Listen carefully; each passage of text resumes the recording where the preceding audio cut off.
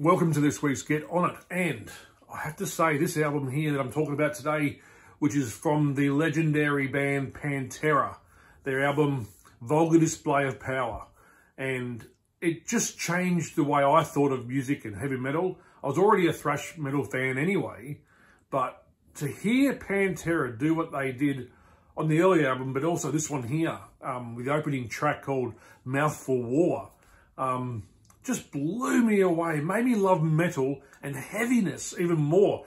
And they kind of like made a whole new category because of these albums of Pantera called groove metal. And when you hear Dimebag playing the guitar, doing what he does, you know, you got Vinnie Paul, his brother, on drums, and then Rex Brown on bass.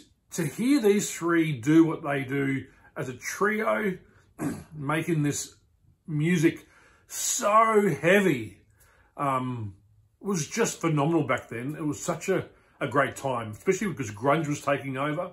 Metallica was still quite big at the time, and a bunch of the top four thrash bands were, but this just changed the direction slightly, and it just kicked ass. So yeah, this week, have a listen to Pantera, Vulgar Display of Power. Listen to the opening track, Mouthful War, because it is just a great knockout song.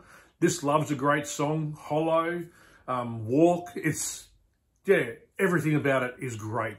And they're a great band. I so wish what happened with them in the past didn't happen. It's so sad that Dimebag died so early, and Vinnie now has passed away, his brother as well.